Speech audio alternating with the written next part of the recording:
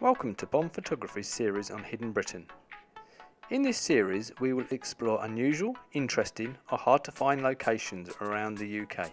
Enjoy!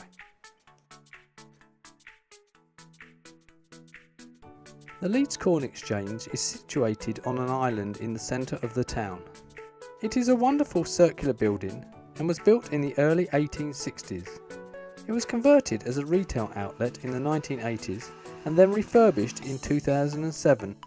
It has seating for food and a range of shops on the ground floor, and then on the second floor is another selection of shops. Down one end there is a clock flanked by two wheat sheaves, referring back to its original use. The second floor is accessed via some colourful stairs. An interesting shop is a sculpture gallery run by a group of local artists. The work inside is certainly impressive. Down this end is the Corn Exchange crest, which features three owls. The roof is domed and partially glazed, which floods light down onto the exchange floor.